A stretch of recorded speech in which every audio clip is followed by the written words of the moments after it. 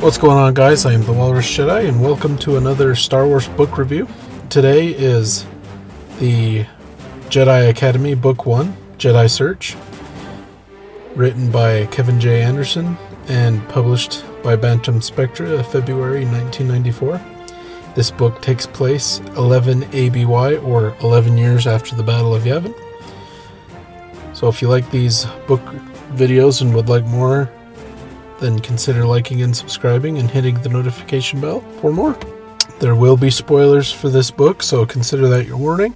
Dramatis Personae: Luke Skywalker, Han Solo, Leia Organa Solo, Lando Calrissian, Chewbacca, R2-D2, C-3PO, Jaina Solo, daughter of Han and Leia, Jason's twin, Jason Solo, son of Han and Leia, Jaina's twin, Natassi Dalla, Admiral in the Imperial Navy, a human female from Manu, Maruth Duel, the administrator of the Kessel Mines.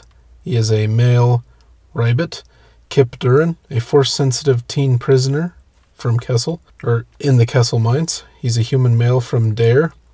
Gantoris, a Force-sensitive human male from Ilsha.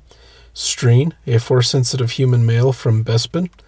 Quizux, an Imperial scientist, a female Umwati from Umwat. Jedi Search.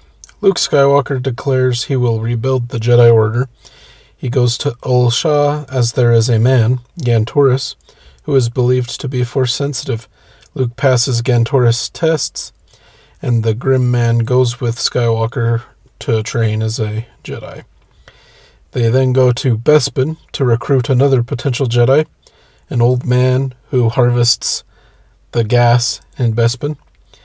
He only wants to quiet all the voices in his head that he can hear when near other people, and Luke agrees to teach him that, so they then go to Coruscant. Han and Chewie go to Kessel to bring them into the New Republic, but Maruth Duel, who's in charge, shoots down the Falcon, and Han and Chewie are sent to the spice mines. There they meet fellow prisoner Kip Duran. They escape and flee into the Maw, with Kip guiding them to safety. They find in the center of the Maw 4 Imperial Star Destroyers. They get captured and interrogated by Admiral Dalla. They then meet Quizux, and they steal the Sun Crusher, which basically it launches a projectile into a system's sun. Basically, it's like the Death Star, but it can destroy several planets at once by targeting the sun and basically using the sun to, causes a chain reaction, causing a massive explosion that, takes out planets. So, pretty devastating. And then they head back to Kessel and run into Lando and Luke in the Falcon. And then they rendezvous, and then they go to Coruscant. And then Yavin 4 is chosen to be the location for the Jedi Academy. What I liked: Luke's stuff in this, recruiting more Jedi, building the Jedi, I really enjoyed. I think that's awesome. Yavin 4 as a location for the Jedi Academy. I think that's fun. I think it's a cool setting that could offer cool settings for books and stories and things like that. So I look forward to that. And then Han's storyline is good. I enjoyed that, the mines and all that. So it was interesting. And then what I didn't like, I know that it's kind of explained that, the Imperials are, in the mob. I don't know. Basically, I guess I'll rephrase it. I don't know. And it just felt maybe a little convenient.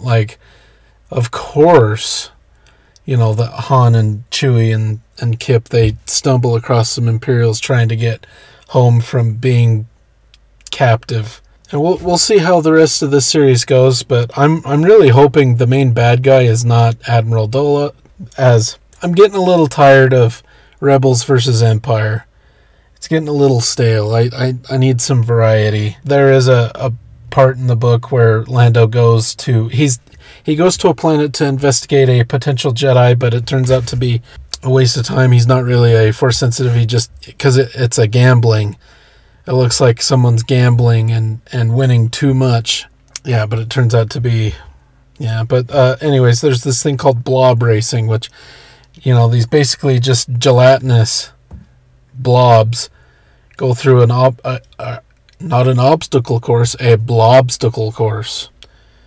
Yeah, it's, I don't know, just a little goofy. I don't know, I feel like most of these are really just minor nitpicks. Yeah, because I'd give this book an 8 out of 10. I enjoyed it for the most part.